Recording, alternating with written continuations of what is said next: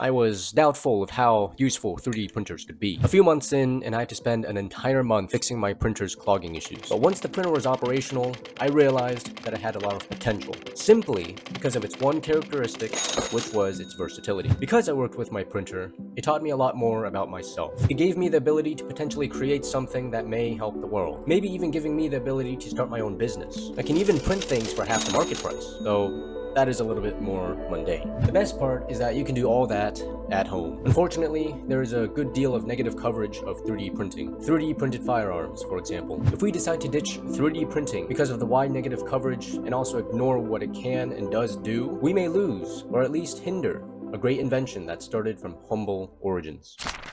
It was 1983, and Chuck Hull was working on prototyping plastic parts that had to be injection molded. This was a conventional manufacturing method, which required designing the mold, creating it, and then using it to make the part. If you got it wrong, which was not uncommon, then there's not much you can do except to redesign the mold and repeat. Other conventional processes had similar issues. A very arduous process, Chuck Hull thought. But what if we could put individual plastic layers together in a way so that it forms the shape that we want? That would make it much simpler and less time-consuming. Well, fortunately for Chuck Hull, he is the inventor of 3D printing, though we just didn't know it yet. The 3D printing process is so elegant and simple to the point where anyone nowadays can manufacture plastic parts with a 3D printer at home. Additionally, files could be sent over the internet and easily printed. It also has a lower carbon footprint than other processes because of its simplicity and the fact that it only uses pretty much exactly what it needs to make the part. On the contrary, having other manufacturing processes in your home would be impractical. I mean, just look at this lathe. I just want to make a note and say that 3D printing has been very enjoyable for me to use. I mean, a 3D printer melting a spool of plastic and laying it in exactly the right spot can create an actual part. How awesome is that? It gets even more interesting if you can design the parts yourself.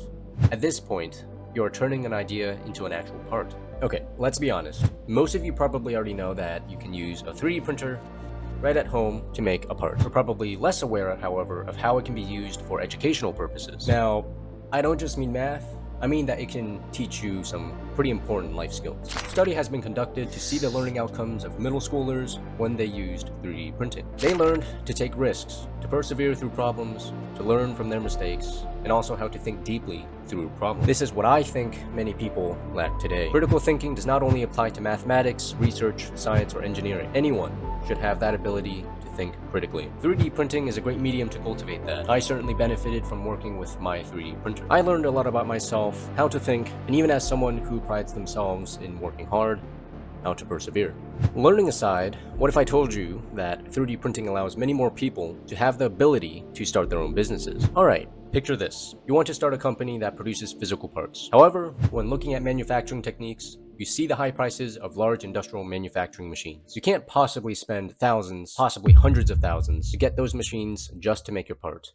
Not at this stage. Not to mention the difficulty of learning and using them. One option would be to take out a loan to acquire that machinery. Well, if you fail, then congratulations, you're bankrupt. If only there was a machine that was cheap and simple enough that can be used to make plastic parts. Well, of course, that would be 3D printing, which can be used in various ways to start a business. Of course, you can print final production parts to sell, depending on the use case. For example, this is a final production part that I bought from a company used for flight simulation, if you're curious. As you can see, this is 3D printed. You can see the little print lines right there.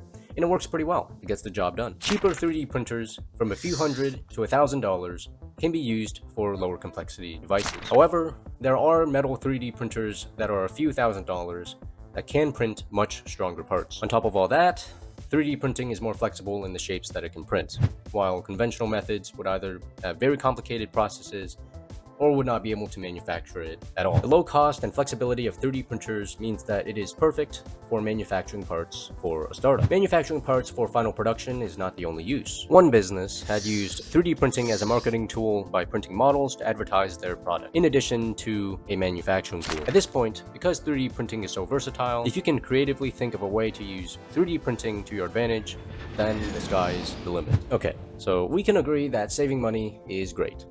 We all love it. Luckily, 3D printed toys are much cheaper than their off-the-shelf counterparts. You might dismiss toys as an unimportant item to save money on, but realize the fact that if cost savings can apply to toys, it can apply to any other item. You can have a return on investment of 1,000% from a 3D printer if you print one part a week for 5 years. That means that you can save around 900% of the printer's value, which, if we assume, is around a typical lower-end desktop printer's value of around $200, is about $1,800. Realistically though, no one's going to be printing one part a week for 5 years. A simple example would be that a $16 chess set can be printed for only $2. As with anything, nothing is perfect. There are negatives to 3D printing. One is a respiratory issue when using a 3D printer. A man came into the doctor's office reporting that he has breathing issues and chest tightness. He had just started his 3D printing business but was a tad too enthusiastic and had 10 3D printers in a room that was 1,000 cubic feet. For context, think of a 10 by 10 by 10 box. The man had a past history of asthma when he was younger, which died out until now. The study found that after the man had switched from ABS to PLA, 2 3D printer filaments, used only 5 printers at a time, and for good measure, used an air purifier, his problems were resolved. Now, I also had problems with asthma when I was younger, but I did not have those same problems when I was using my printer. I did, however, have headaches and coughing, but that was because I burned PLA with a soldering iron to try and plastic weld parts together. I definitely was supposed to do that with a gas mask. However, when just printing the part, there was no issue. The point is, it was user error, both in my case and the man's case. That goes with anything really. If you use a tool wrong, you may harm yourself to varying degrees. Okay, so there are minor health issues, but on the other hand, 3D printing has been used for major medical benefits. 3D printers have been used for personalized surgery and treatment, customized surgical tools and prosthetics, bioprinting, and the list goes on. I don't need to say more, it speaks for itself. 3D printed firearms. This also speaks for itself. What doesn't speak for itself is the fact that it is not the 3D printer's fault. Let me explain. Before 3D printers, there were still guns. By extension, there were still gun crimes. Now, think about a time before firearms existed.